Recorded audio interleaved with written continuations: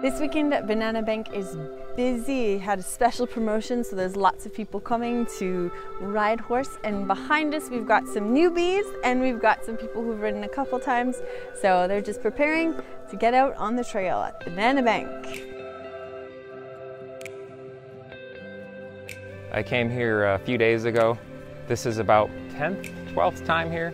I keep coming here because it's quiet and it's away from the hustle and bustle of the world, I guess.